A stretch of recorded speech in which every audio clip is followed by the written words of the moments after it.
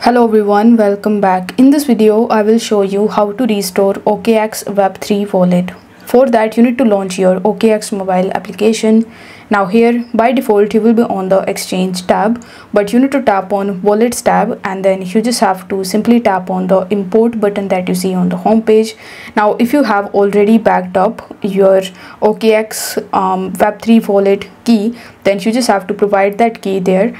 If you have backed it up in your cloud or on your Google Drive, then you just have to simply select your email address and you will be able to import or restore your OKX Web3 wallet.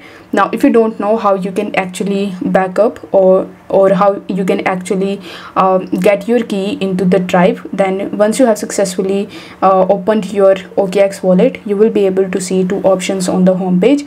The first is of to cloud and the second one is of manual backup. So first, if you have selected the to cloud option, you can get the backup in your Google Drive. So if you have selected the Google Drive, you just have to select your email address and you are done.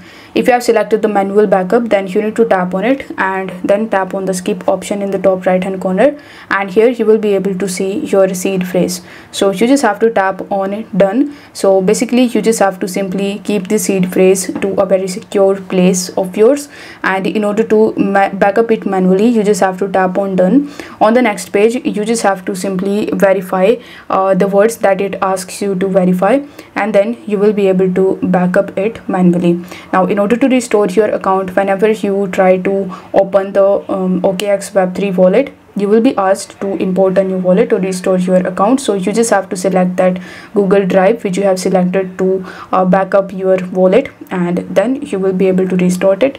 If you have selected the manual backup option, then you must have the secret recovery phrase to yourself. Then you just have to provide that details and you will be able to restore your OKX wallet. So I hope this video was helpful, and if it was, then don't forget to like this video, comments if you have any questions, and subscribe to this channel. Thank you so much for watching.